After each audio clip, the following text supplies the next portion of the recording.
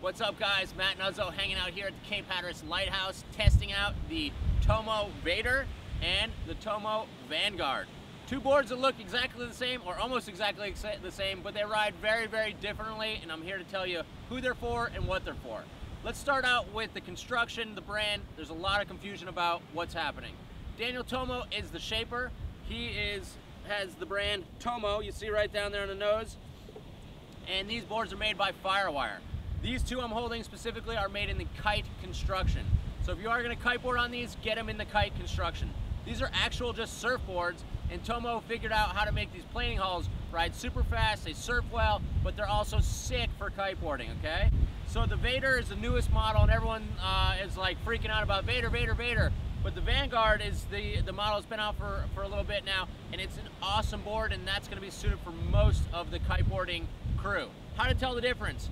Vanguard has a big V in the tail, it's a big swallowtail. Vader has the diamond tail, okay? So main differences with this board, this is your all-around cruiser. The Vanguard all-around cruiser.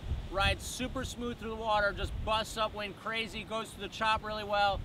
Its turn is not as aggressive though. So if you're gonna be in top to bottom waves, the Vader has more outline shape, more rocker, and it's gonna snap a much tighter turn. So what you gain with the Vanguard is upwind ability, smooth riding through chop, and just easy all-around kiting.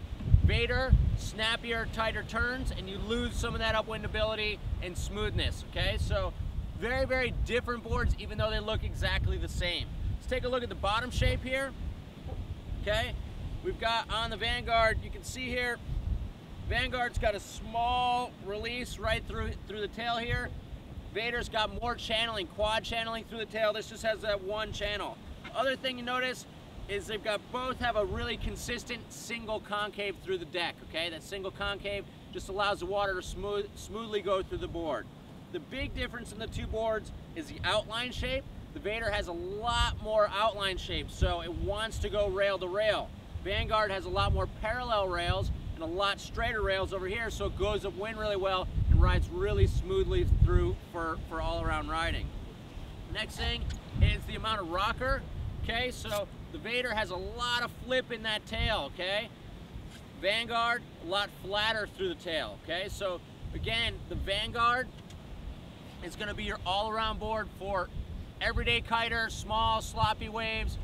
Vader is gonna be the board for riding in, you know, a lot steeper surf, someone that's really an avid kite surfer, okay?